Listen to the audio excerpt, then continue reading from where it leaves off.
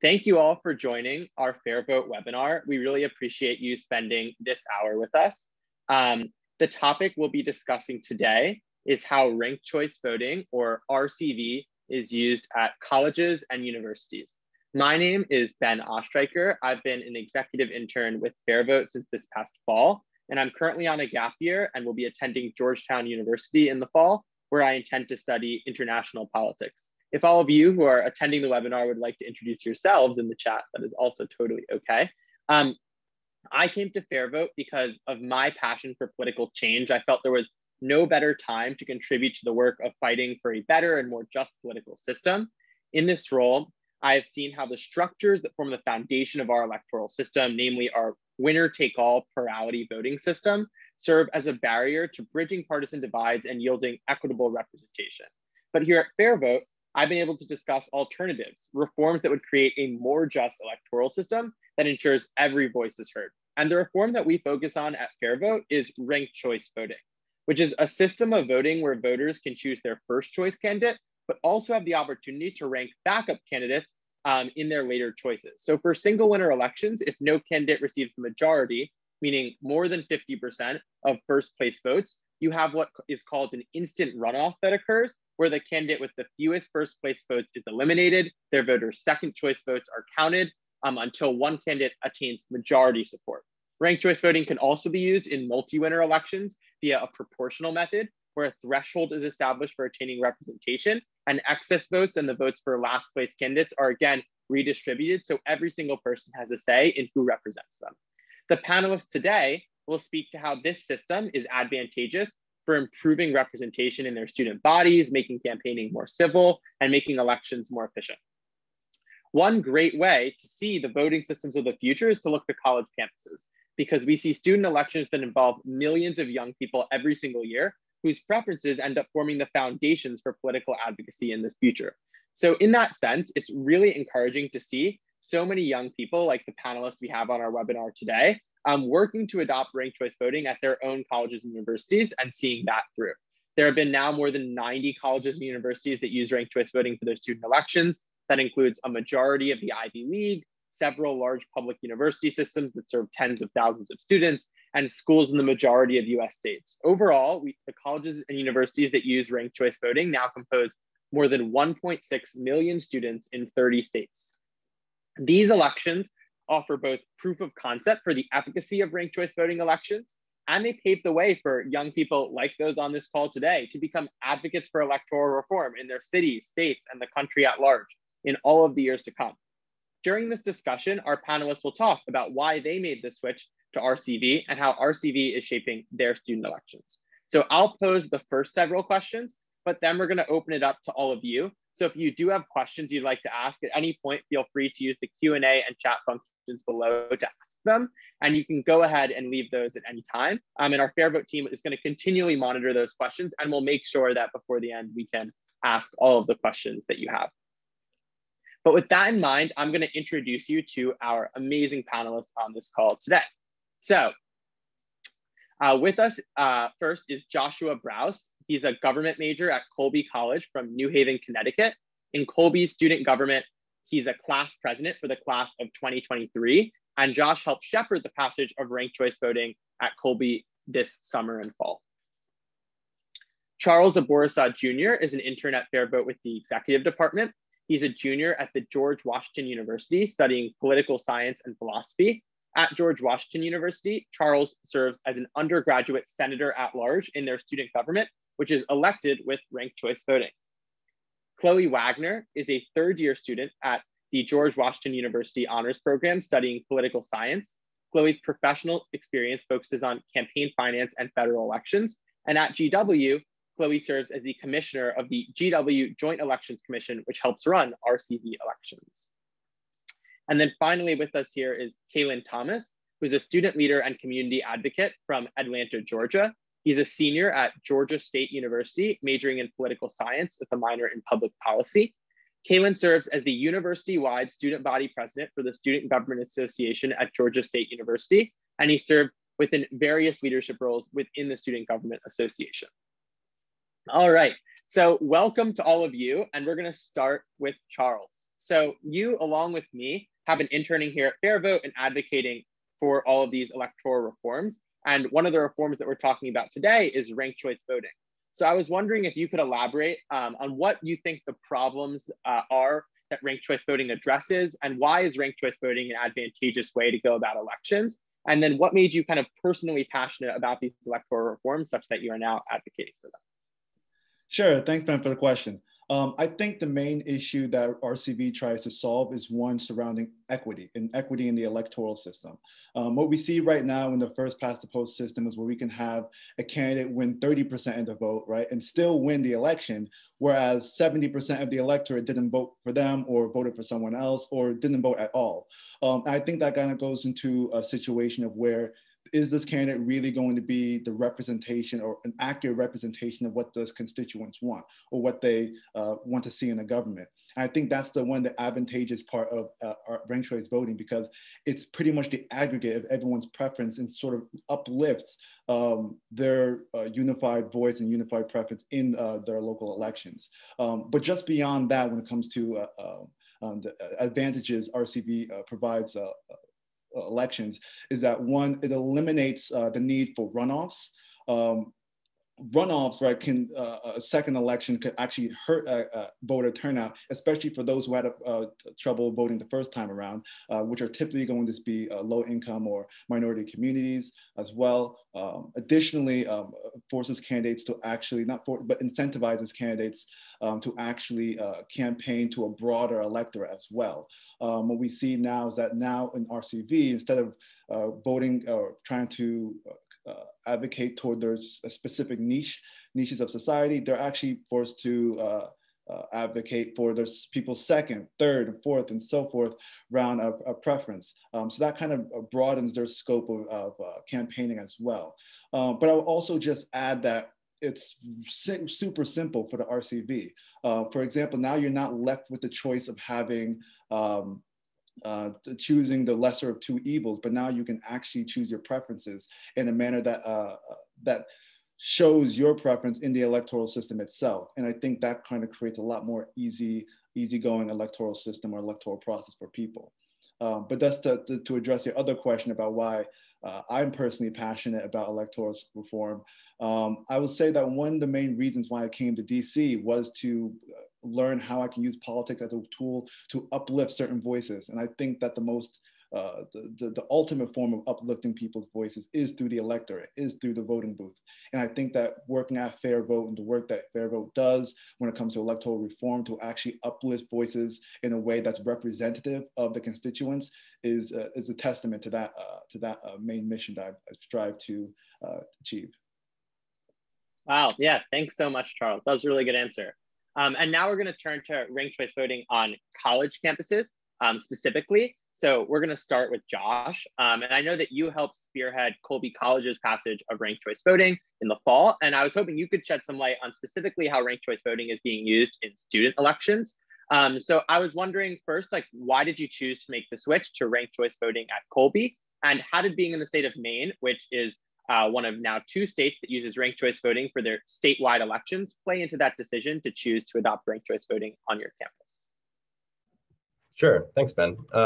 Yeah, so I think our chief consideration the whole time was obviously, it was just equity and smarter democracy was really a value that we wanted to be able to prioritize in our elections, and the plurality voting that we were using in the past just wasn't satisfying that anymore. But there was also just a really serious practical element of we were running into really crowded fields of candidates, which is a great problem to have, of course. But we were also seeing a lot of runoffs with just really unfortunate drops in turnout. And that really was only contributing to a system of voting that we saw as not doing it for us. Like you said, Maine was one of the first states to really full on adopt ranked choice voting for statewide elections. It adopted it in 2016. And this was another one of our really serious considerations, was when we adopted in, I think, the late summer of 2020, we were looking at the election coming up, and we knew that students were going to have to vote in a ranked choice ballot in Maine, or a lot of them that weren't voting absentee. And I think, considering kind of some of the major complaints about ranked choice voting historically, I think one of the biggest one is just that it's confusing and that people might have a hard time being able to figure it out. And with that in mind, I think we wanted to take a proactive step and kind of enabling students to understand the system better by starting on campus.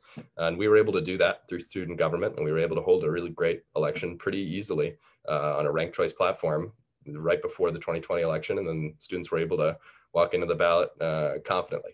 So that was important to us. And I think it's good to be able to keep with the values of these main elections that we really support, and hope to see that expanded throughout the nation. Yeah, that's really awesome. It's really heartening to see so many new schools reforming their elections. And we at FairVote have definitely observed that colleges in the cities and states that use ranked choice ballots are also more likely to follow suit and expose their students to ranked choice voting in student government, because they see the utility and they want them to actually be involved in making sure that they understand how to use those ranked choice ballots. So that's really cool. Now we'll turn to Kaylin.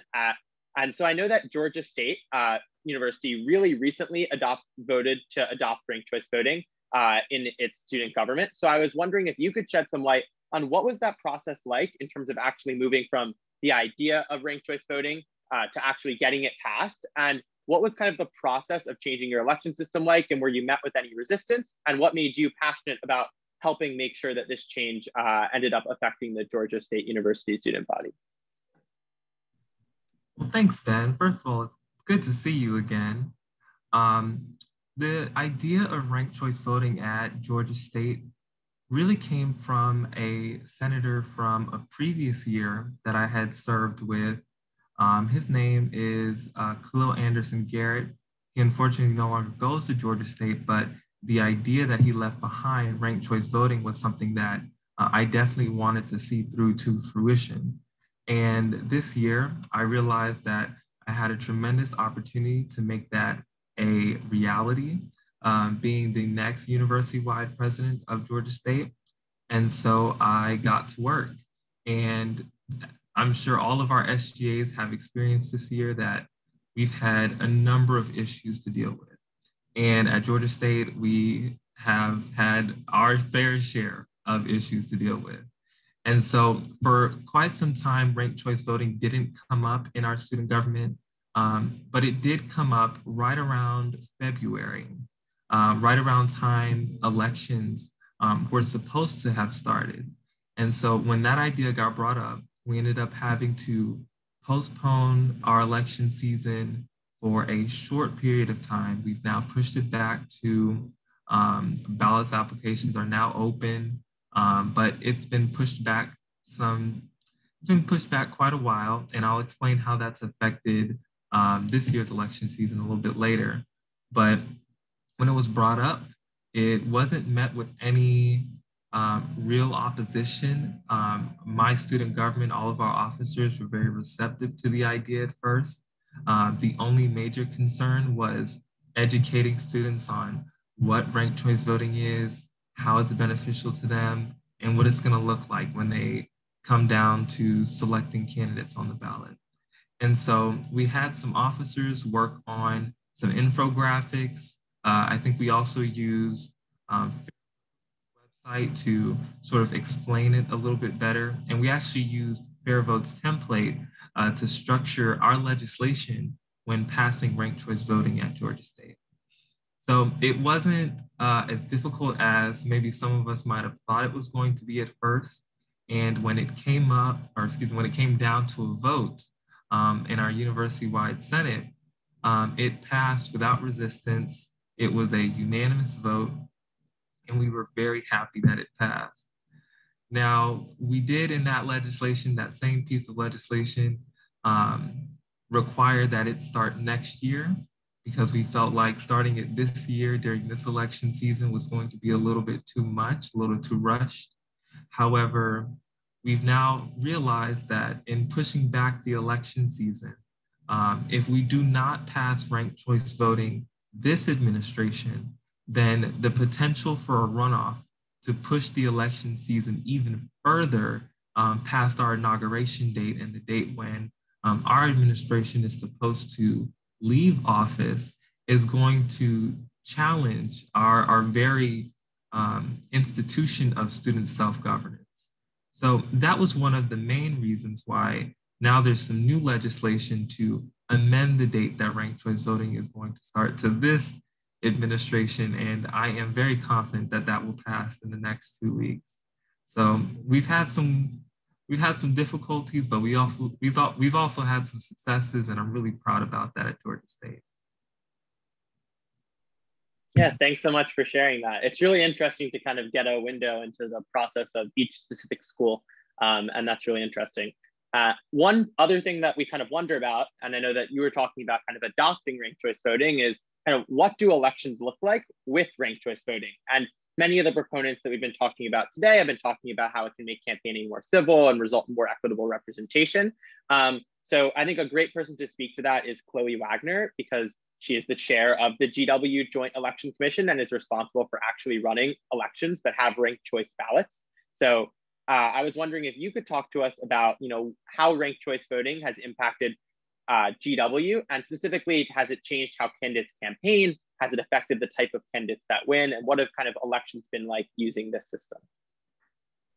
Absolutely. Thanks for that question, Ben. We adopted ranked choice voting last year, specifically for our presidential and vice presidential races. Those were the only ones that were conducted using ranked choice voting. Everything else was first past the post. And we noticed last year that there were a lot more conversations happening. In the past at GW, there have been some really fraught elections, a lot of runoffs, things like that. And it really changed the way that candidates were approaching the process. A candidate can say, well, I can understand if I'm not your first vote, but can I be your second or your third or your fourth vote? And it really encourages conversations around all types of issues, different issues that people are facing on different parts of campus, different parts of the country. And I think it's really helped encourage those discussions and make our campaign and election season just better, more fruitful, and in the end, create more policies, candidates that are in tune with the student body, and hopefully we see legislation once those people are sworn in that actually does reflect all of those conversations that they were having the semester before. Yeah, that's really interesting. And it's really encouraging to see all of that happening in practice. I think it's also worth kind of taking a step back to think about these student elections in the broader context of the electoral reform movement. Here at FairVote, we really believe that ranked choice voting is the future, and that the US entirely would be better served by an electoral system that encourages voters to express the full scope of their preferences on a ranked choice ballot. So we'll turn back to Charles, and I was wondering if you could help us address this. So how do you think that ranked choice voting at colleges kind of fits into the broader movement of electoral reform that FairVote and other organizations advocate for? What's the significance of this system now being used by 1.6 million students? And it's interesting that just a few years ago, there were like nearly half as many schools using RCV. So what is kind of this increasing trend of colleges adopting ranked choice voting tell us about kind of the broader movement for better elections? Yeah, sure. So I think this really comes down to idea of, I think this was stated earlier in this webinar about proof of concept. It demonstrates how this is actually can be something that's implemented, can actually run smoothly, and can actually create a more equitable government, whether it be through college campuses, or even if you derive this and take this to a larger extent, city council, mayor, or any other elected official you can think of. So I think that's the number one thing. And once you show proof of concept in a university level, it actually bolsters the RCV movement in the national level when it comes to implementation, because we actually have something that works. We have something that's proven to actually create a more equitable environment, politically that is. And I think that on the other side of the coin with that as well, it also helps us move forward when it comes to the implementation stage in the national level. I think that once we have students who are incorporated, who know about the RCV system, who actually used it before as well, and then at the same time have those gains, whether it be through certain cities or localities implementing RCV, it creates not only an electorate that's actually informed, but it's actually able to seamlessly transition to a ranked choice system. So I think that's really one of the main importance of having RCV on campus as well. But just as to what you explained earlier about how the growing numbers of universities using RCV, it's really a testament to how RCV has really changed the electoral landscape, and it's really changed it for the better, that is, I think. It shows that if we can create a more equitable system while having a fair, safe election.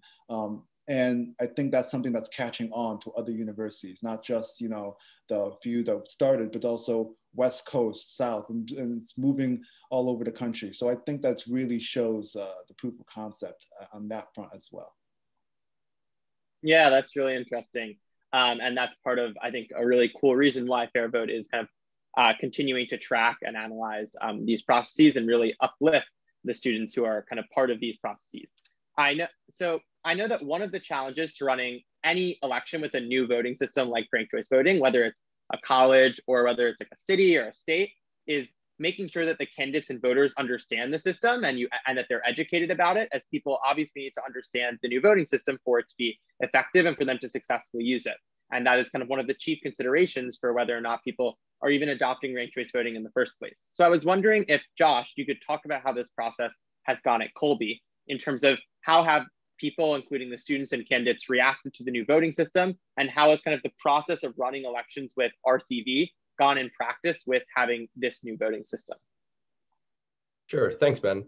Yeah, so like I mentioned before, I think Colby, we were pretty lucky in that we had some really valuable infrastructure, just educational infrastructure that was provided for us. We had professors in our government department that have been doing significant research and really kind of speaking for RCV at the state level, and really in the effort in trying to implement it in 2016, Colby played a pretty big role in kind of making sure people understood what was going on and what we were trying to advocate for. We, within the SGA in the early fall of 2020, passed a constitutional amendment, and that's really all it took. It was a pretty smooth transition. Our elections usually were held on an online platform called Simply Voting. It's a pretty easy system. I don't know if any of you are familiar with it, but all we had to do was really switch from, you know, we're going from plurality to ranked choice, and they can vote, they can fill in as many names as they want, and really it took off from there. We obviously wanted to play a pretty proactive role in educating people, just because, you know, there was a pretty significant value in knowing that 2 months later, all the students that were voting on that platform would be headed to the polls to do the same thing. So I think we really spent a good amount of time trying to thoroughly explain the process of ranked choice voting to make sure students really understood it, but also utilizing kind of existing processes at Colby for just like really good resources of helping students understand what's been going on in Maine in the past 4 years and just the changes we've seen thus far. Yeah, thanks. That's really interesting. Great answer, Josh. I know a common alternative to ranked choice voting elections is runoff elections, which are also trying to kind of achieve that same goal of majority support for the winner. But both Georgia State University, prior to kind of making the switch to RCV, and as we have all seen in this last election cycle, the state of Georgia more broadly uses these runoff elections. And so I think, Kaylin, you'd be a great person to kind of address this, as I know that many schools and even states and cities are using runoff elections to try to achieve this goal of majority representation. But could you kind of explain why these runoff elections are not the optimal way of doing so? And what are the downsides to using runoff elections rather than RCV? And how do you feel like your experience with runoff elections at Georgia State University and in the state of Georgia shaped your decision to support ranked choice voting as an alternative? Thanks, Ben. So at Georgia State, the student government election season usually spans from mid to late February, when ballot applications open up, to about the end of April, just before finals week, when the first round of elections and voting has been completed. So after that's happened, usually we have a winner to announce by then.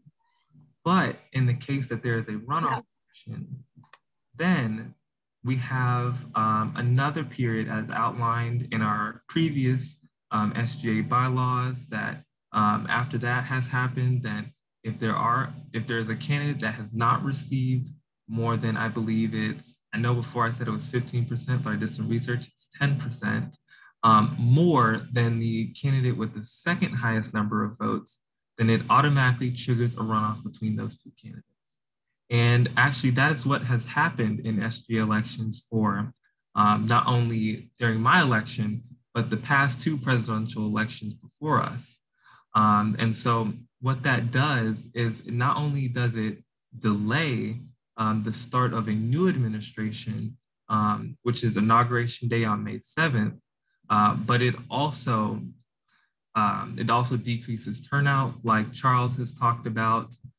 Less students are able to come out and take place because runoff usually happens the week before finals week, and students are busy. They're trying to, study. They're trying to pass their classes. The last thing that they're worried about is showing up a second time for another student government election. And I realized that in supporting ranked choice voting, I'm actually taking an active stance against my own election because we had a runoff and I did not receive a majority of the votes. However, the candidate that I was running against was unfortunately disqualified from the race. So I understand that myself, for my election, if we had ranked choice voting, I wouldn't have won. And I think that's actually a good thing because I think that candidates do need to have a majority of support for all the diverse opinions, for all the diverse people that we have at Georgia State, for them to be taken accounted of. And so when we're talking about 55,000 students across 6 campuses throughout the state of Georgia, that's a lot of people. That's a lot of diversity that is bringing these students to the table.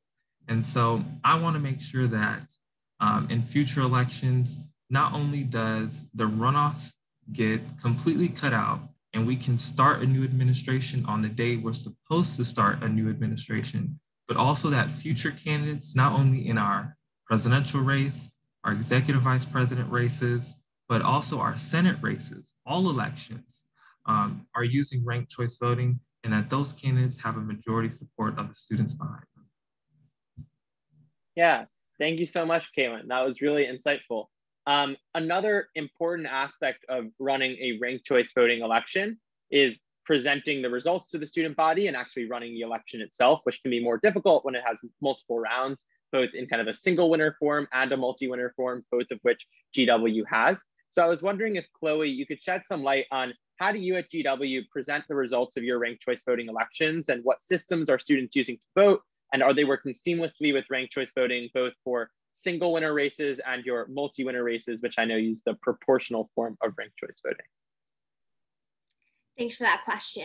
I'll start off with how we actually vote on campus. We have a system that's called Engage that the university pays for and that all student orgs are required to be on. And thankfully this year, we have now figured out how to do ranked choice voting for all seats, both single seat and multi-seat races.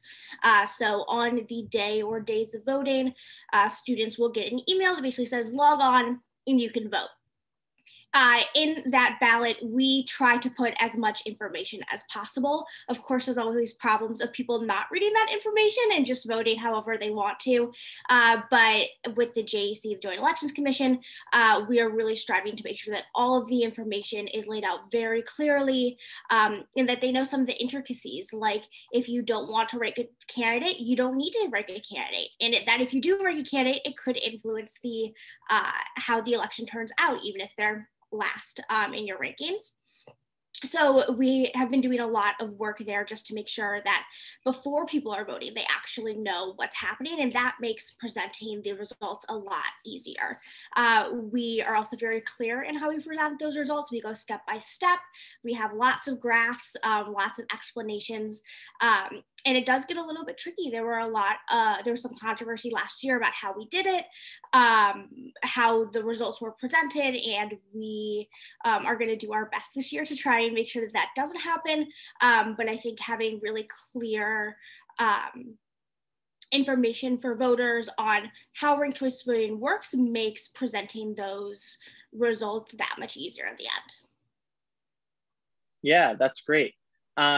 And at this point in time, we're going to kind of move on to questions from our audience beyond the questions that we've already asked, so that we can kind of get a sense of what other people are wondering about your ranked choice voting elections. So we're going to start with a question that both Charles Lyons and Sarah Hill were both similarly asking, which was, how are other schools and tabulating their results? Are they using paper ballots? Are they using an in-house system or an outside service?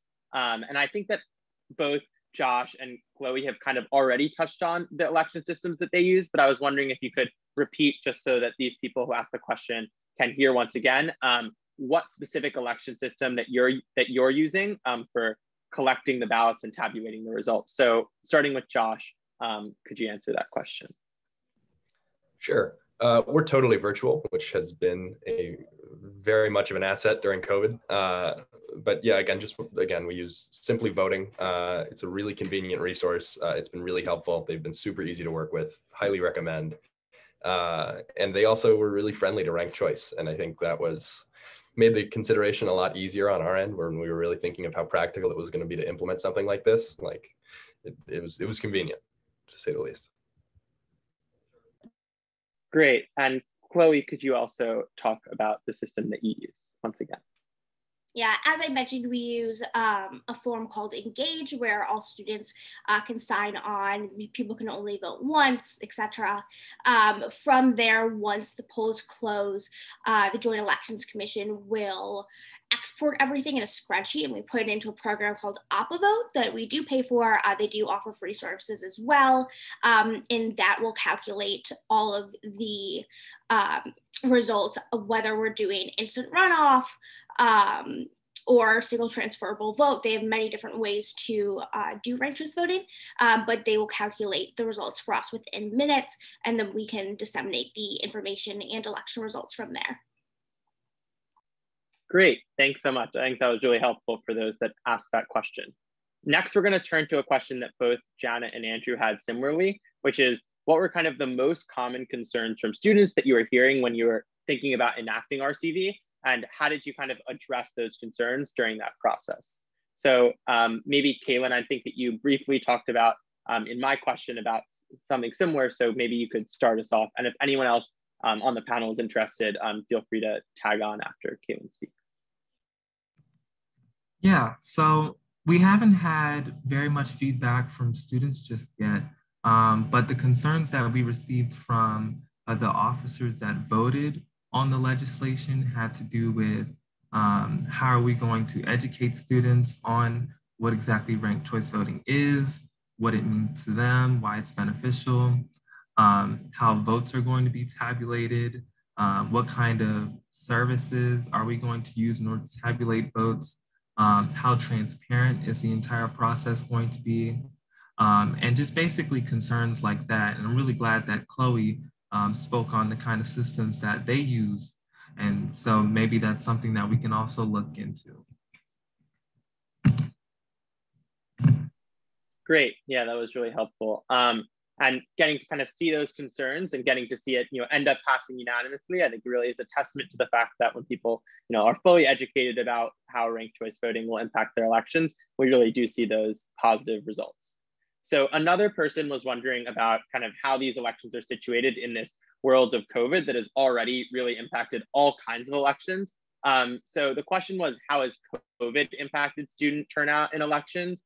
And has ranked choice voting then also had any impact on the turnout in those elections similarly? And Joshua, I think that you'd be a great person to answer that question. Thanks, Ben. Yeah, in the spring of 2020, I ran for class president out of my childhood bedroom after being sent home from college. It was a very strange experience. It was totally virtual. I was running a campaign fully through social media. Students, I think, throughout the college were just sitting home, just waiting, kind of biding their time and didn't have much to do. But our election ended up having the highest turnout out of any in our college's history because it was run just about fully virtually. And I think people had a lot of time on their hands.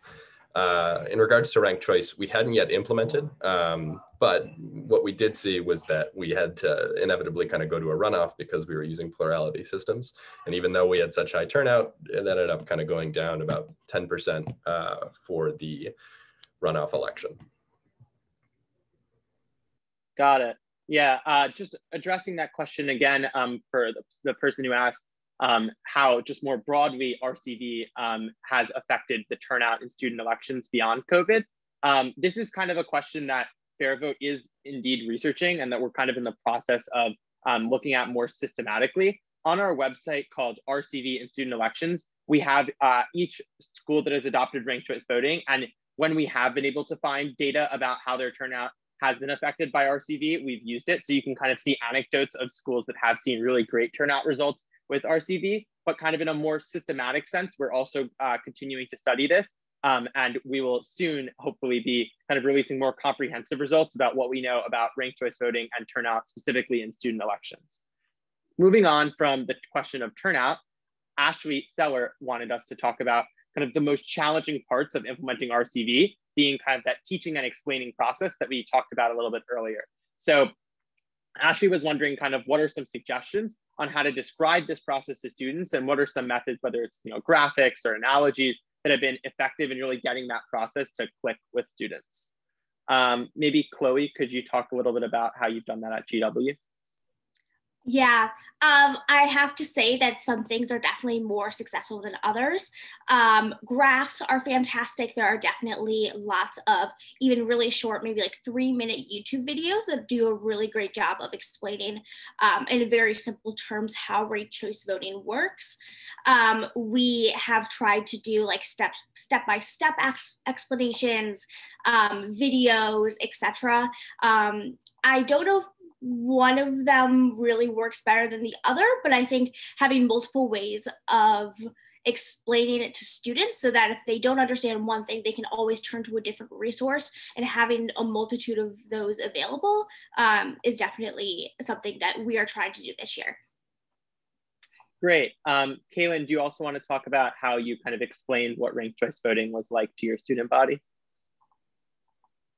So during our Senate meeting, when we first brought it up, I believe we went on a website, a open source sort of ranked choice voting how-to website, which actually allowed us to run sort of like a mock ranked choice voting election right then and there.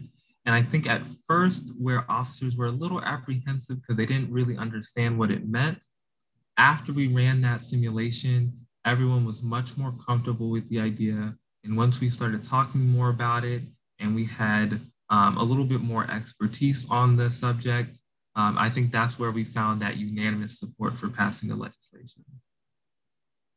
Yeah, that's great. And kind of more broadly, I think it's worth, if people are looking for these types of resources in terms of educating their student bodies, one great way is running those mock elections. FairVote has a resource called rankit.vote that allows you to kind of simulate a small scale ranked choice voting election, and that's a totally free resource. Beyond that, one of the big resources that FairVote has available for schools using ranked choice voting is a guide for how to actually implement ranked choice elections at a college. So that's both in terms of the template Kaylin talked about, but our broader guide also has examples of different graphics and videos that people can use in order to kind of teach what ranked choice voting is. As kind of once we find that once people kind of hear about it and see it in a simple form, it becomes really intuitive for how it works. But kind of that initial barrier towards getting people to understand, what it is when I say ranked choice voting is a really, great way for them to start being able to have it click for them. So another question that was here in the chat was from Armin, hopping off of the fact that Josh had mentioned they use simplyvoting.com to vote. And Armin was wondering if price was a barrier for any university elections. And other people can also address that. But Josh, do you want to start with how the elections themselves are getting funded? Yeah, I'll say Colby has a couple really good things going for it here. We're a small private college of about 2,000 people. To run an election with the size of our student body is not too arduous of a process. Pricing wise, I think it cost as much as it had previously. Like, again, I think Simply Voting was really convenient in the way that we were just already going off of Simply Voting for plurality votes, and all we had to do was really switch a button, which was easy. This is obviously not always going to be the case. I think if we're working with a student body of tens of thousands of people, you're looking at really different numbers. But at least for us, we were able to handle it, and it wasn't too much of a burden financially. And Chloe, could you also talk about at GW, I know you also mentioned that you were using a paid platforms. How are your elections getting funded, and is cost any bit of a barrier for that? Yeah, the Joint Elections Commission will ask for money from our student association. So current senators will approve any funding across. Charles is actually the head of our finance committee. So he has been an instrumental part in making sure that we have money to fund our elections. So I think we've requested about $3,000 this year. We are planning on running a few of our elections twice to make sure that all votes, that the count at the end of it is secure and we're confident in the results of the election.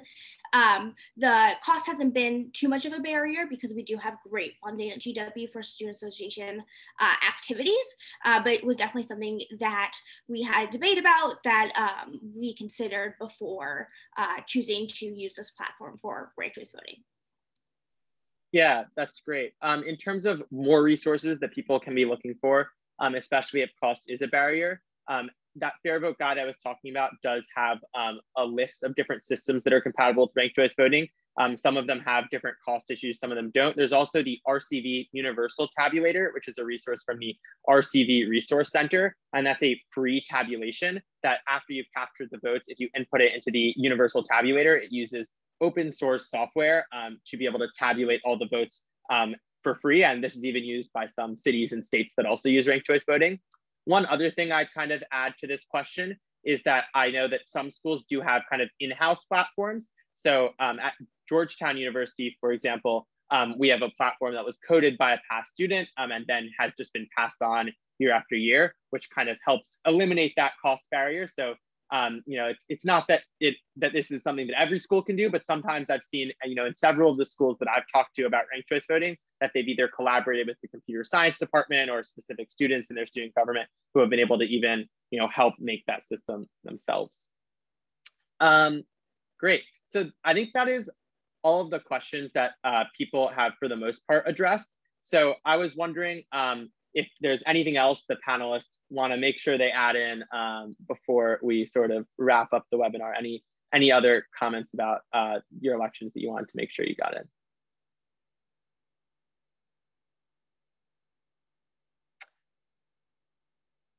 All right. Yeah, go for it, Charles. Yeah, I was just going to answer. I think there was a question in the chat from David Holtzman who asked, how do you handle mid-year vacancies? Use the already cast ballots or continue instant runoff? I'm not sure how it works at other schools, but here at GW that is, they don't go through the election process. They have a separate process where they have to get confirmed by what we have, the Gov and Nominations Committee. And then they have to, once they get approved in that committee, they get approved by the full Senate. So they don't have to go through a full election cycle when it comes to vacancies. I'm not sure how it works for other universities, but that's how it works at GW, that is. Great. So at this point, we're going to begin to wrap up our panel. So thank you so much to all the panelists and everyone who joined this panel. It is really great to see so many people interested in student elections and to see this entirely student-run panel discussing their election systems and discussing the way ranked choice voting has impacted their systems. So it is amazing, and we are really heartened to see these elections continue to expand to states and cities all across the country. And we encourage you to continue to keep track of them. And if you are yourself a college student, to help advocate for your own schools to be able to use this system. One last plug is that Every Vote Counts is a student-led nonprofit organization dedicated to increasing voter turnout, and they help expand voter access nationwide and help students, chapters, and partners become hubs of civic engagement on campus and lead initiative areas in elections and voter engagement, civic education, and pro-voter advocacy and reform, including ranked choice voting. And we can send you more information about how to get in touch with them if you're interested in our follow-up email. And they help, again, shepherd movements for ranked choice voting on college campuses on the ground.